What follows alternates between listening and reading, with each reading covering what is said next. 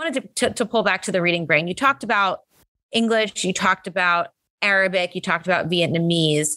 What I was interested to actually learn about in my own research from an educator is that each of these languages, some of them have certain similar features and some of them don't. So perhaps from an educator perspective, what is different or similar about certain features of languages, and why would that be important for the classroom?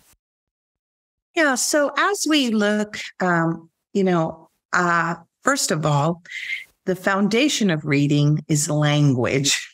And if we look at language, no matter where you live in the world, children are exposed, humans are meant to speak, children are exposed to language, and there's certain kind of developmental milestones, would you say, that are pretty universal, that young children begin to talk, they begin to say their first words by 1 year and put 2 words together. And we have to be mindful of that because as your language develops, these are the precursors to reading because reading is language based.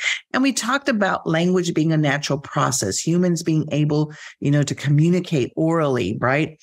And then we talk about reading as not being such a natural process, right? But reading is language based.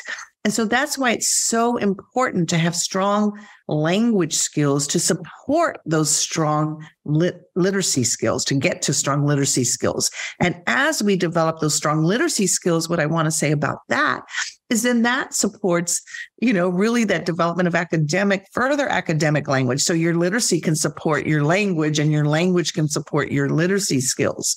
And so as we look at that and we think about the brain, there are certain centers in the brain, primarily in that left hemisphere that are responsible for us to, take in the language, for us to understand what we're listening to, and for us to express ourselves, And when we look at reading, we see some of those same centers activated, especially when we look at alphabetic languages.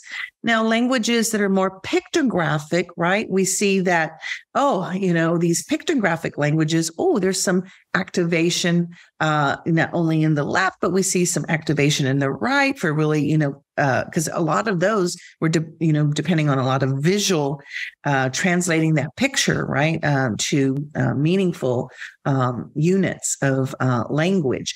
And so, but no matter what, we still, even in those languages that are pictographic, it's still necessary for individuals to be able to process the sounds. We call that ability the phonological processing.